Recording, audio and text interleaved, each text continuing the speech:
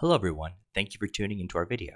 In this video, we will look at the Multiphase Synchronous Buck Converter demo model. This PLECS demo model shows a configurable multiphase synchronous buck converter with a load step. Of note, the model uses a dynamic subsystem mask and vectorized power stage to implement and appropriately display a user-specified number of parallel buck converter phases.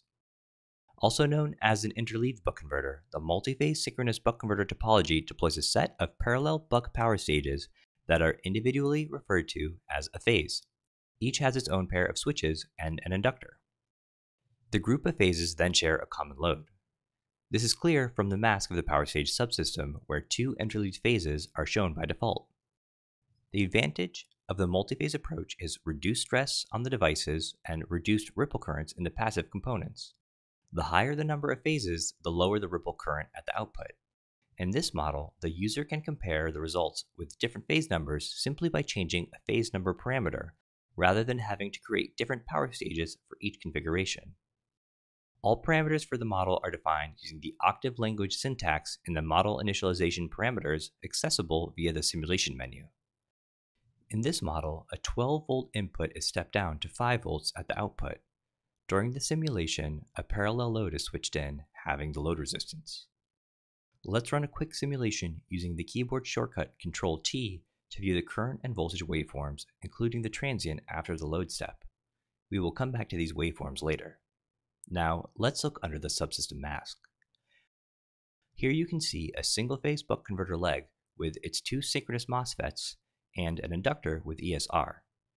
In order to replicate this circuit in parallel based on the number of phases, the wire selector component is used at all four terminals.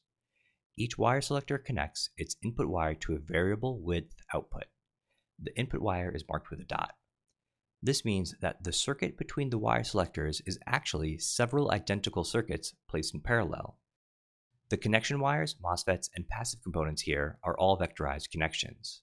Further, any measurements taken from within this area are also vectorized, such as the phase inductor current measurement.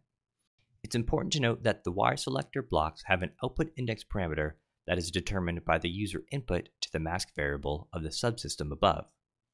Also note that the two wire selectors on the right side are flipped left to right as indicated by the dot icon. Their outputs are consistent with the variable width inner circuit, and their single width outputs are connected to the load on the right side of the top level schematic. In the mask initialization commands, a vectorized delay variable is created to properly phase shift the modulation signal for each individual buck converter. This single line of code is found here. Regarding the mask itself, drawing functions are implemented in the Lua language to display an icon showing the appropriate number of half bridges. These dynamic mask commands also allow the icon to change based on a user parameter selection. The mask commands can also show and hide certain parameter fields based on other selections, such as with the dead time duration parameter only being available if the dead time is on. The PLECS documentation provides additional details on using Lua commands to configure component masks. Now we will take a quick look at the controller implementation.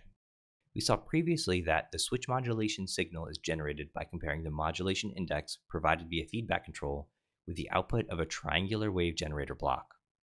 The modulation index is generated via a nested controller with an outer voltage loop and an inner current loop. Both are based on discrete PI regulators. The output voltage is measured and compared with a 5-volt set point. For the current feedback, a voltage measurement is made across a current sensing resistor rather than using an ideal ammeter block to account for its associated impedance. Also, the individual phase currents are averaged over one period and then subtracted from the current set point in an effort to reduce the inductor current offset and achieve balancing across the phase inductors. The two switches in each phase are then modulated in a complementary manner, and dead time is included to delay the turn-on of opposing switches to avoid shoot-through.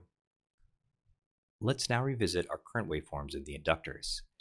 As we can see if we zoom in, there are three balanced and interleaved current signals here. We can also see that the peak-to-peak ripple is approximately 60 milliamps when nearing steady state. If we now change the number of phases to 4 and run a new simulation, the ripple is reduced to about 40 milliamps, in addition to a reduction in the average current in each phase. This concludes the video on the multiphase synchronous buck converter demo model. For more videos and further information, please visit our website at www.plexim.com.